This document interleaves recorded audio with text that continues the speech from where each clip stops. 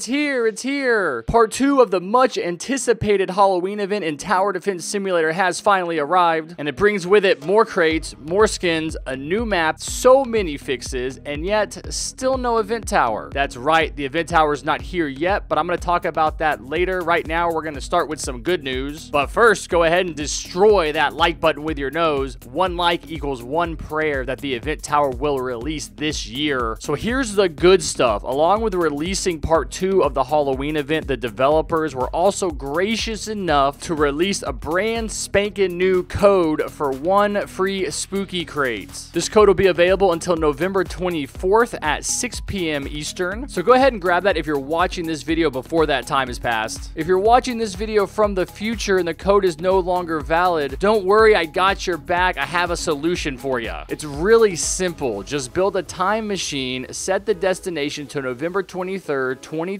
Make sure you bring a mask, by the way, and then get that puppy up to 88 miles an hour, and bam, you got yourself a free spooky crate. Now you might be thinking, Harrison, just tell me the dang code. All right, that code is too spooky for you. Go to where you see the Twitter icon in the TDS lobby, type in that code exactly how I have it on the screen, hit the redeem button, and you will be good to go. Be sure to let me know down in the comments below which skin you get out of that crate. There's a ton of new ones being added to the game. In fact, I think that now there are more skins for this event than any other event in the history of TDS. There's a combined 16 skins that you can get out of the pumpkin and spooky crates. So now let's go ahead and go over the dev log from the TDS devs for this update. There's a lot of good news in here for you guys. First off, the battle pass has been expanded from 11 ranks to 13. Rank number 12 will give you 3 spooky crates, and rank 13 is going to give you 4, which means you get a whopping 7 spooky crates from these last 2 ranks. I don't remember how much candy each one costs, but rank 12 can be purchased for 260 Robux, and rank 13 is going to cost you 320 Rooks. And yeah, I bought both of them. Deal with it. Now, you might have noticed that this is quite a bit more Robux than the earlier levels. The devs do note here that they raised the Robux prices of the ranks because people were complaining. Who complains that something is too cheap? You guys are just never happy with anything. Next up, we have the list of skins. Now available in the crates are the Spooky Shotgunner, Spooky Archer, and Spooky Crook Boss, as well as the Demon Gladiator, and of course, the much sought after Ghost skins, the Ghost DJ, Ghost Electroshocker, and Ghost Militant. Now, I want to let you know that I've already opened all these crates, and I got a skin that isn't on this list. It's the Demon Crook Boss, which looks very much like the Demon Crook Boss from the Halloween 2019 event, at least at its basic level. I won't know for sure how it looks at max level until I do the skin showcase, which I'm going to do soon. Now we have a long list of bug fixes, and this first one is huge. This is something I've heard a lot of you complain about. Now you should be able to claim the towers you get for leveling in the game. So what I want you to do is go and check right after this video and see if you can get that mortar, turret, or pursuit that you've been unable to claim. The devs also fixed the slasher knife throw damage, the ace pilot and pursuit range not appearing properly, unit range circles not appearing, hidden detection not appearing in the upgrade description, the archer arrow not appearing where it hits. They fixed leaving the elevators creating a constant teleport loop, the scaling placement prices, and of course, they increased the hardcore price scale due to increased farm limit and people complaining about it being too easy. I mean, come on, guys. I don't know who was saying that it was too easy, but it definitely wasn't easy when we beat it. It took us like 8 hours of trying. Anyway, I'm gonna have to jump back into that and see how it affects the gameplay, because I did have some hardcore footage recorded that I'm gonna have to remake now so I can get you guys a strat for beating that mode and getting that sick hardcore badge. The next piece of news is from the Paradoxum Games Twitter account. It says sprinting will come back later this week along with our new match rejoining feature, and maybe a new matchmaking system to replace the elevators. Now, I know the rejoin feature is something we've all been waiting for quite a while, and I'm very excited to see how that works out for you guys, but this new matchmaking system is something I'm not as familiar with. I know they've teased at least a couple of different times a new way to load into games without having to deal with low levels chasing you, or actually being able to party up with a group and getting into an elevator with them, which can be quite difficult when you're a big YTer constantly getting mobbed by your fans. So it'll be interesting to see exactly how that's going to work. And they say they're getting rid of the elevators, which I support because the elevator just really isn't that special to me. Maybe instead we can all get into a rocket ship and blast off into the map of our choice and just crash right on the surface and explode and die and lose the game right there because the Fallen King just walks up and is like, what the heck happened here?